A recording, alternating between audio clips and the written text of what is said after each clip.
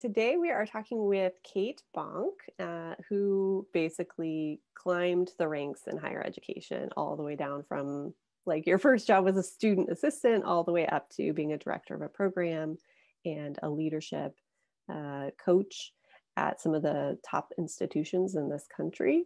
And then most recently you made a pivot into tech from higher ed. So I would love to just start with a question about, gosh, what was the most difficult part of making a transition out of higher ed into tech? Yeah, absolutely. And, I think I was lucky in that I had a nice long runway in which to look. And it was a really nice opportunity for me to just, take a hard look at, what are the priorities? What do I want out of my career?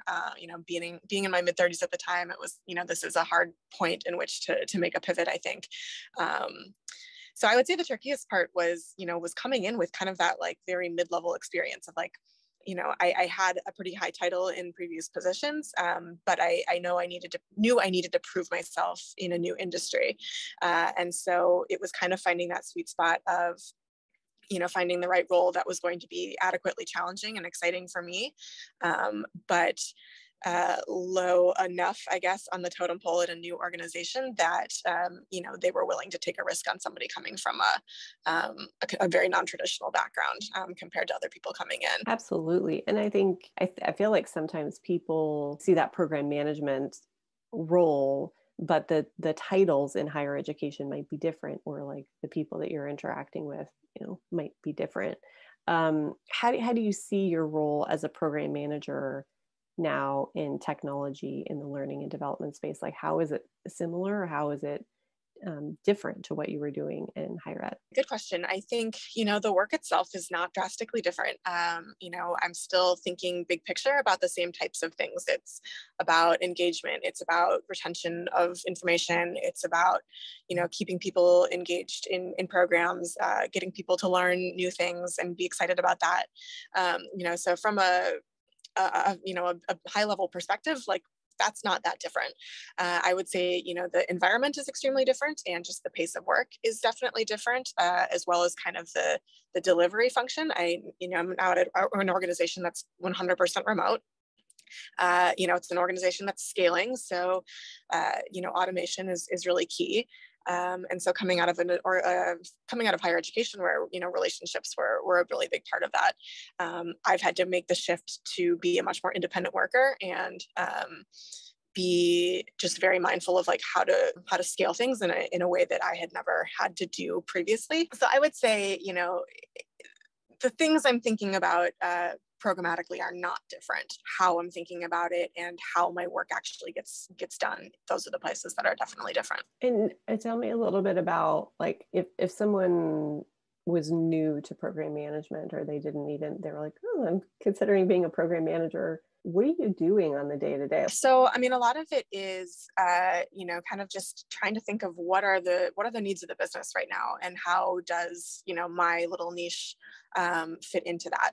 And so, my focus where I am right now is on manager development. And so, the things that I think about, I connect with various other partners, our HR business partners who have a nice line of sight into, various different cross sections of the business, to see like where are people struggling, what do people need from a learning and development perspective. And then it's prioritizing, it's coming up with plans, it's getting feedback on, here's what I think is maybe a need, like can somebody help me assess if that's accurate or not, am I thinking about this in the right way. So it's a lot of at this point, it's a lot of kind of developing potential plans, tweaking quite a bit based on feedback, finding as many stakeholders to check in with. And then it's, once things kind of start rolling, then it's, program development and delivery. And then, where it goes from there is that automation piece. How do we make sure that this is scalable for a big organization? How do we make sure that this is not manual labor for anybody in terms of, getting people enrolled in programs and things like that. So it really goes from kind of like concept to delivery, and then just kind of iterates from there. And I think the other cool part is that there is just I guess just a greater possibility to just like try something out. I'm not, doing things that are, there's not a lot of risk, I guess, involved in the programs that I launch. And so there's a really good opportunity to just say, like, try this out, get some feedback on it, and iterate. And so I think that's been a really exciting piece of it too. That's so cool. The other day I was talking to another program manager who made a pivot from higher ed to tech, and she was talking about the difference of when you're in higher education, sometimes you might come in and there's a program that's already established. So as a program manager, director of a program, you might be kind of taking something that already exists, but just like slowly iterating and improving on it over time. Whereas sometimes you're coming in building things out. So it sounds like the majority of your work, you're focused more on kind of like building quick iterations versus something that's already been established for you walking into it. Yeah, that is definitely true. I will caveat that with, like, the organization that I'm at is growing really quickly. And so, I didn't come in with a ton of established programs already. And I think, a more established or, larger company, that might not be the case. But for me, coming into an organization that was just starting to enter kind of a hyper growth phase when I started, the opportunities for, for programs has just really, like, mushroomed in a fun way. Well, yeah, I have so many questions from that. Like one other thing you mentioned in there is that you might be interacting with HR business partners, for example, right? When you're in higher ed, the people you might be interacting with for a program are often students, might be faculty, might be administrators, or sometimes the leadership of the school, of the university.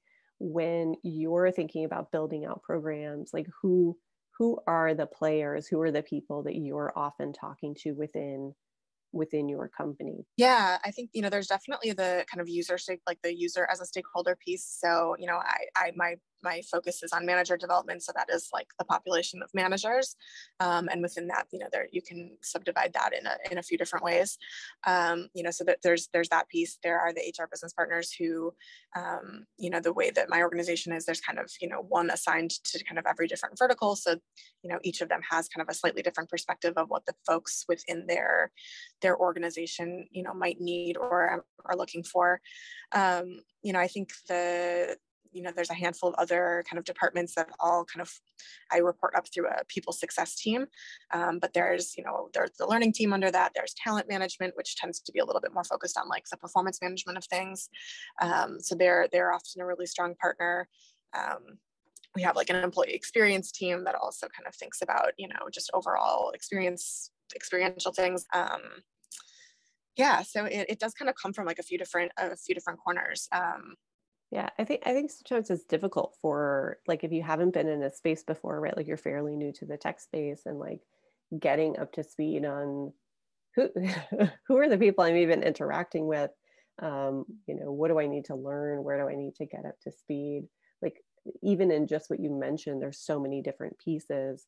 How did it feel coming into such a new space? Like where did you feel like you needed to really get up to speed, or you were maybe like feeling less confident about what you know and what you're bringing to the table? Yeah, no, I think that's a good point. And part of this is that, there are a lot of edges and corners to my work compared to other people's or other departments. And so, there is a lot of kind of personal onus, I guess, to find those folks and, to reach out and make those connections.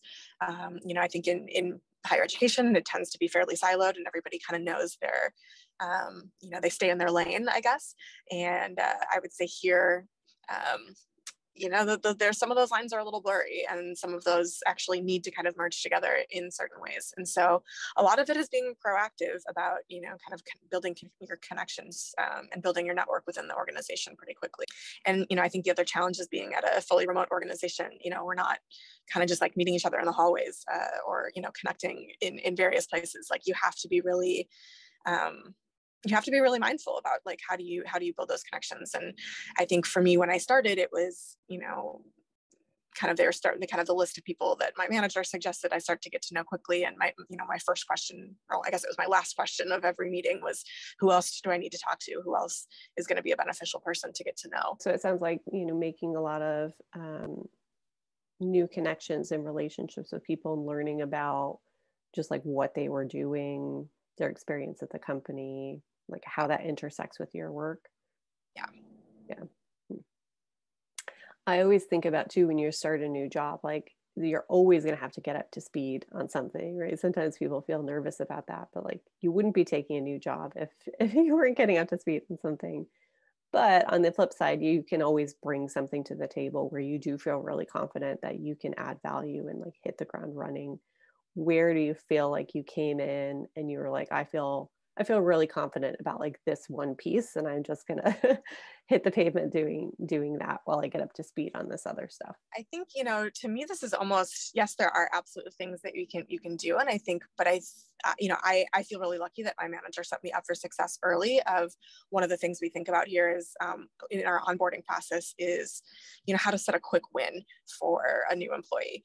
How do you find a project that's, maybe lower hanging fruit, but that's going to feel like it's going to connect people, connect them with the right people early. It's going to get them feeling excited and motivated about their work that they're doing. And just, really start them off on the right foot. And so I had a great opportunity to kind of overhaul our onboarding, like e-learnings when I first came on board. And so it was a really good opportunity. I had to do a lot of feedback conversations with, all sorts of different departments. We had a lot of, contributions from other places. So it was a really nice opportunity for me to just like dive right in and start meeting people and connecting with people and, pushing something out pretty quickly. But I think, that would be, even if that's not something that is established by a manager, I think that's a great question for somebody to be asking right away in a new role is like, what's a project that you think that I can make impact on within my first, month even, where something that I can move the needle really quickly and get a kind of a quick win under my belt. I love that. What do you think that quick win, like how does it impact somebody who just builds their confidence? For sure builds confidence. I think it helps me feel like I was productive immediately, that I wasn't, just kind of dragging things down for a few months while I got onboarded. It helped me really feel like I was contributing to the team. And I think it helped me get to know more people quickly, so that I kind of felt really integrated as quickly as I could. I didn't have to wait around until it was a good time to schedule just a catch up. It was, I actually have some asks of somebody or a request to make. And so, I think it kind of just got those ins a little bit faster. Okay, cool. And when we think about program management in the learning and development space, like it is so vast. There are so many things you could be working on, doing, implementing, refining, right? What is something that you're excited about in this, just like in this space in general, that you see happening? My personal growth area is, just being, making more data-driven decisions. I think coming from higher education, like there's obviously plenty of things to track, but it is not always easy to see like a tangible, I increased this, I increased X metric from, point A to point B. That was a little harder to measure. And I think that is a big expectation in tech. At least it is in my organization, is to really be able to come in and show the value of your work. And so to me, that's, the things that I'm excited to start thinking about is like, what does that actually look like? How do I measure that? How do I find success measures that are tangible and I can go back and report on after the fact. And I think the other, at a crypto company, I think that's obviously just a huge exciting space to be in as well. Just to, it's exploding industry. There's something new to learn every day. And so I think that's the other piece for me, is just staying on top of that in an industry that's growing so quickly. I guess the other thing I'm curious about, as you were talking about like some of the similarities and difference between higher ed and tech, you made this pivot into program manager role in tech, but were there other positions that you were thinking about that you felt like they could also be a good fit, or positions that now that you've kind of been in the environment, you're looking around to see some of the other roles that you think could be a natural next step from this role as well? Yeah, no, that's a good question. And I think, coming through higher education, I kind of had originally started out my career, doing a lot of student life things. And then, kind of took a pivot a couple years ago into more of the coaching aspect. which, was a really natural evolution, I think, at that stage for me. But as I was kind of thinking about what was next, I really had to kind of go back to say, what are the aspects of my work that I've done in the past that get me excited and that I think that I had the most value in?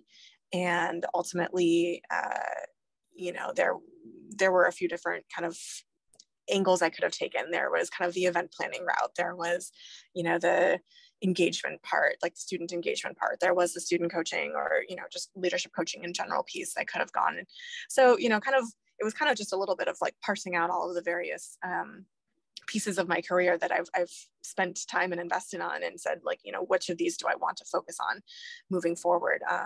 Just, coming into a large organization like this, it is a little bit more niche. There's less people who are kind of a jack of all trades than I think you might see in higher education, where people do have to wear multiple hats. So to me, it was kind of just focusing in on, what are the things that are most exciting, and where do I think that I have the best transferable skills to be able to make that leap.